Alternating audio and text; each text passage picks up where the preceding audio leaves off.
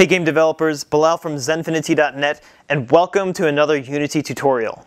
In this video we're going to learn how to drag and drop items in an inventory interface using Unity's UI features. So just go ahead and download the project files up here in the top right or from the description below, and let's move some loot right now. Okay, to give you an idea of what we're going to be creating here, there's a video in front of you that shows how I'm dragging and dropping these items around in an inventory-like interface. Alright, let's get started. Alright, so welcome to the editor, and if you haven't already, make sure you download the project files by clicking on the card in the top right or in the description below. And what we're going to be using are tags and just one C# script in combination to allow us to drag these UI elements. So the first thing I'm going to do is go ahead and go into our canvas here, and we see 4 objects called inventory tile. Now we want to tag these somehow to make sure that we can actually only interact with these draggable items. So I've already set up a tag here called UI Draggable, but if you haven't yet, make sure to just hit Add Tag here and then set UI Draggable. Okay, so I'll click UI Draggable so that all 4 of these get set to UI Draggable as a tag, and I'll hit Save by pressing Ctrl S. Now, I'm going to go ahead and create a new folder here called Scripts, and I'll hit Enter to enter that Scripts folder, and I'll right-click and press Create C# script. Now we'll call this C# script UI Element Dragger, and hit Enter, and let's go ahead and double-click that to open it.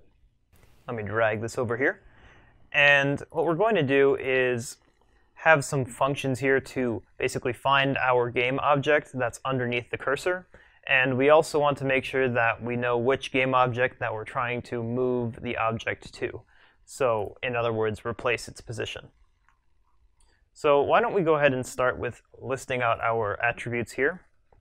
So we have a constant, which refers to that tag that we just wrote, draggable tag. And a constant is just something that can't be changed after compile time, so we can only set its value once. The convention in C# for constants is an all caps variable here. Okay, so in here we'll write UI Draggable, because that's what our tag is called. And we have another function that tells us if we are, a boolean that tells us if we are dragging or not. So we private bool dragging equals false. Okay. And now we just want some references to the object we're trying to drag, and we want a reference to the original position before we actually moved this object. So let's go ahead and write a vector2 here, original position. Okay, and let's also have a private transform object to drag, which is what we're trying to drag. And we'll have a reference to the image attached to the object to drag, because we want to, oh, that's the wrong image. Make sure that you include unityengine.ui here. So if you hit Control period, it will allow you to do that fast, or you can just type up here using unityengine.ui. Okay, so we'll write object to drag image. Okay, and at the very last, we want to store all the objects that are under our mouse here. So list raycast result, which is also going to be excluded. So we want to hit Control period here, and then hit or double click using unityengine.event systems here, and it should pop up here, or you can just manually write that in. Okay, so raycast result hit objects equals new list of raycast result, and we'll hit a semicolon there. Okay. Now let's go underneath this model behavior API I have set up here, and let's actually create one function to find an object under a mouse, and then another one that will detect a draggable object specifically, so one that has that tag that we're referring to. So I'll make a private game object returning function here called getObjectUnderMouse. And, oh, sorry. And in here we'll first store a pointer event data. So var pointer equals new pointer event data, and we'll use event system.current. So what this is doing is just storing some data from the Unity event system, which was employed for the UI system that we're going to need later for storing our pointer's position and then raycasting from there. So let's go ahead and write pointer.position equals input.mouse position. Okay, and now we can raycast from that pointer's position here. So we'll do event system.current.raycast all pointer and then hit objects. To explain what's going on here, basically we're going to raycast at the position this pointer is at. So we're just checking what's in front or under the cursor with only UI elements. And then over here, when we store hit objects or when we pass hit objects as an argument, that just means that we're going to store every single raycast result inside of that passed array here, or list rather. Okay, so now that that's all set, we don't want to return a game object if we don't have any objects that we found. So if the count is less than 0, let's just return null here. Otherwise, we want to return, and we're going to need another include here in a second, the first game object. So we call .first using system.link. You can also write this as hit objects of 0.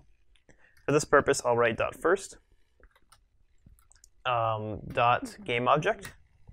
So that will just return the very first game object, and we only want to return the first one because that's what's going to be the object in front of all the other objects inside of the raycast result list here.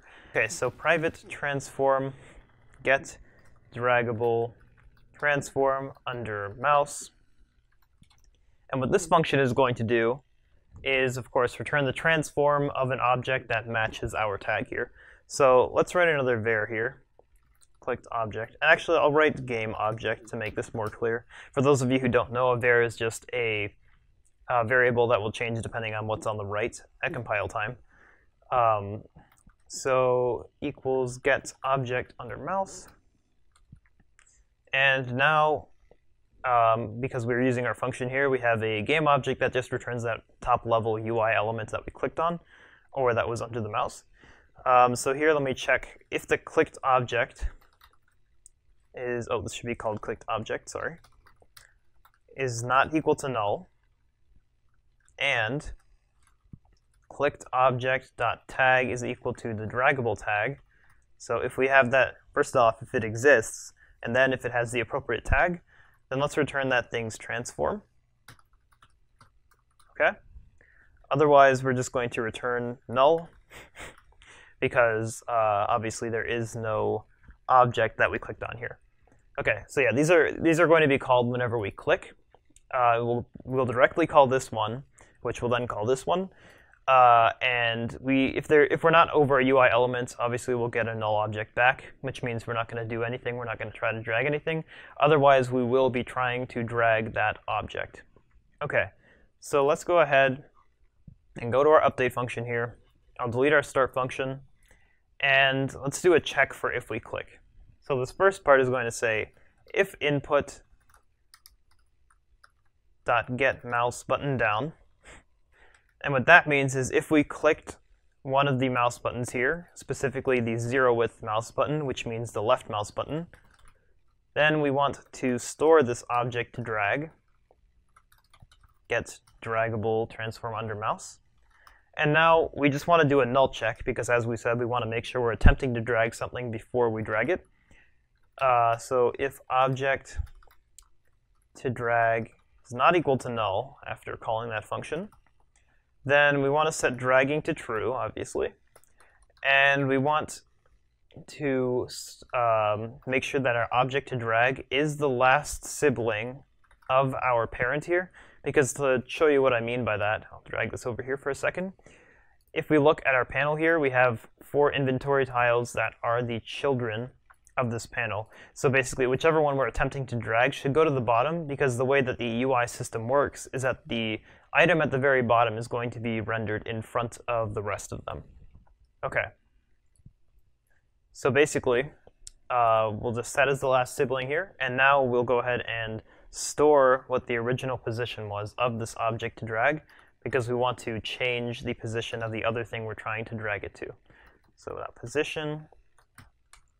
So original position equals where our object to drag is as soon as we click.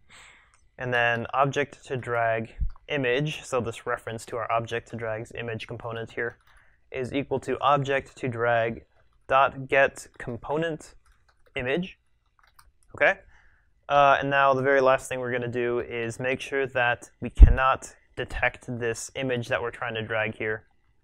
So we want to turn its raycast target to false, which means that we cannot see it when we use these functions over here, simply because when we let go of the mouse, we're going to want to put this thing down, and we need to find out what is under that thing we're dragging rather than the same thing that we already are dragging here.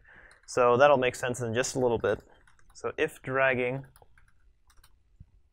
then object to drag dot position equals input dot mouse position. And that's all we have to do while we're dragging. And actually, we can go ahead and visualize this right now in Unity. So what we just did is set the position as we update.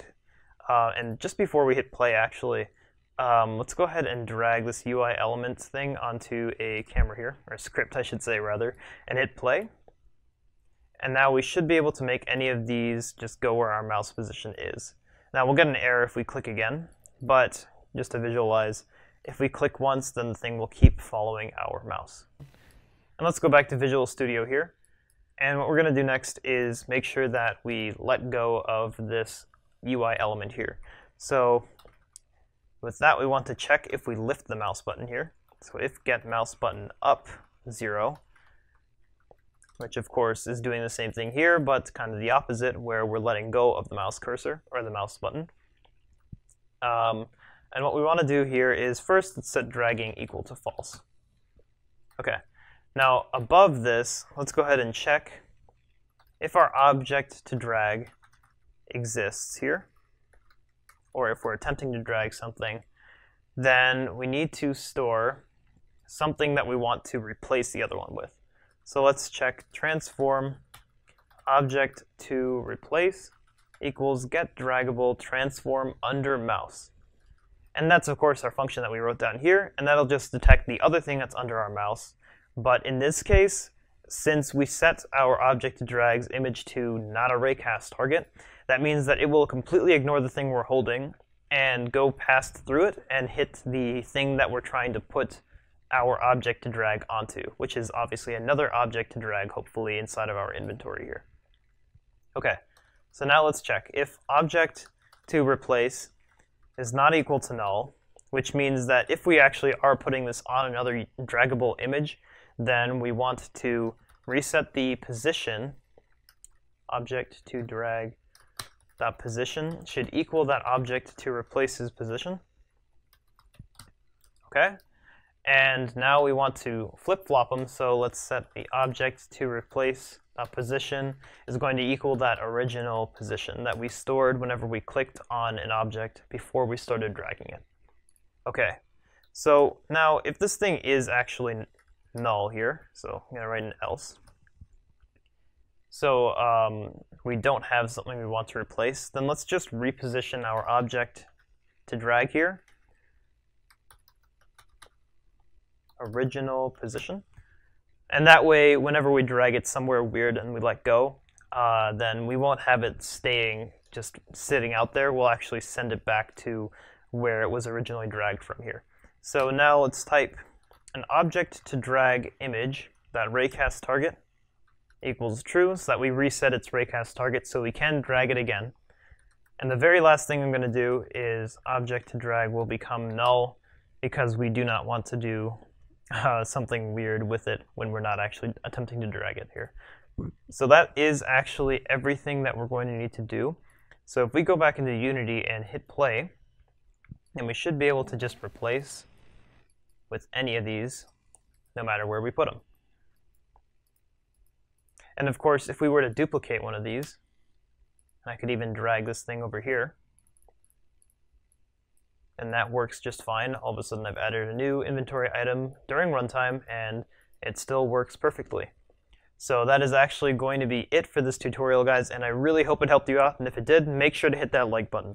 If you want more tutorials like this, then make sure to hit the subscribe button, and there's going to be a lot of good stuff. Now, if you want to make your first game right now, hit the card in the top right. It's a book on how to get all the tools to make your first game. completely free. You click on that card and they'll send it to you immediately, and I will see you in the next video.